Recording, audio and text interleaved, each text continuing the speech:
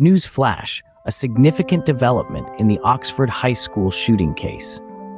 James and Jennifer Crumbley, parents of the shooter, Ethan Crumbley, have been sentenced to 10 to 15 years in prison for involuntary manslaughter. The court criticized their lack of accountability and parenting choices, emphasizing the missed opportunities to intervene.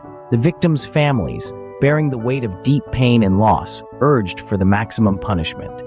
Rewinding to the events leading up to the tragic incident, Ethan Crumbley exhibited disturbing behavior that included bringing a bird's head to school, displaying bullets in class, and making alarming social media posts.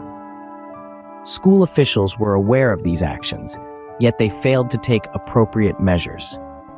Instead of reporting Crumbley to Child Protective Services, they allowed him to return to class without searching his backpack, a decision that ultimately led to the deadly shooting.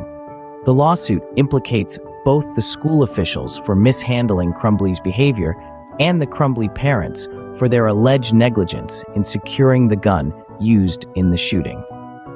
The case raises questions about the school's response to warning signs and the accountability of both school officials and the Crumbley family. Fast forward to the present, the defiant Crumbleys head to prison. The judge, while delivering the sentence, emphasized the preventable nature of the tragedy and the devastating impact on the victims' families.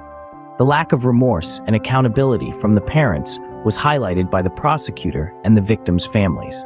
To summarize, the Crumbley parents have been sentenced to 10 to 15 years in prison for their role in the Oxford school shooting.